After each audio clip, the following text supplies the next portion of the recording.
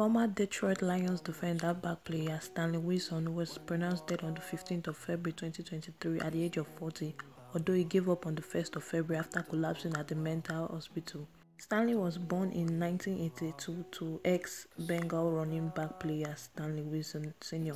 Stanley attended Stanford College and Northern California School.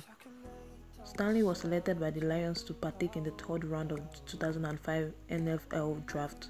This was after he spent 5 years at Stanford.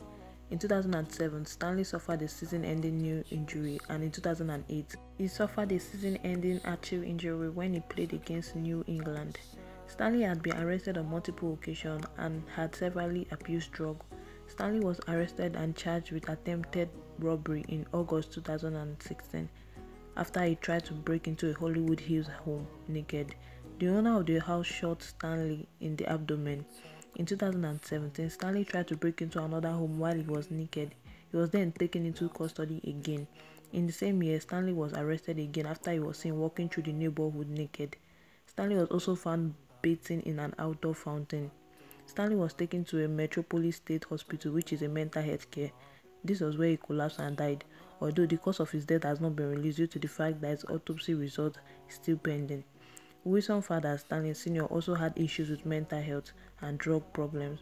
He was banned from playing in the NFL after he was caught more than 3 times using cocaine.